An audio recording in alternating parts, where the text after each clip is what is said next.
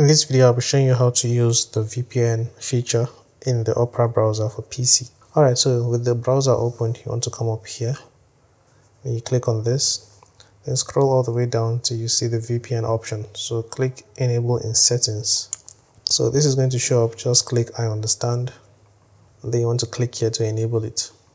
So you have these options over here. You can read them to understand what they mean, but if you always want the VPN service enabled, then you can click here to enable it, so that whenever you start up the browser, then the VPN is going to be activated. But for me, I'm going to turn it off. Alright, so with the VPN enabled, you can see up here there's now a new option here. So if you click it, you'll notice that well, it said protected, but now it is saying unprotected. So you want to click here and then click it again to start the VPN service.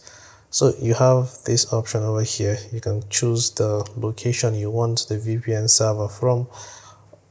If you're using the free plan, then you can only choose like estimates. So if you choose Europe, the VPN is going to choose any country from the continent of Europe. If you choose Asia, the VPN will choose any country from the continent of Asia. So yeah, that's how it works basically. But if you're on the paid plan, then you're going to get a lot of more options.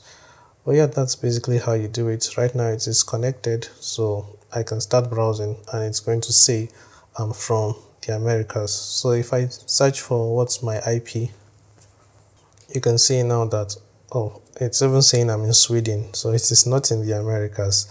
But yeah, this is the IP address that was assigned by Opera, and if you check over here, it's the same IP address.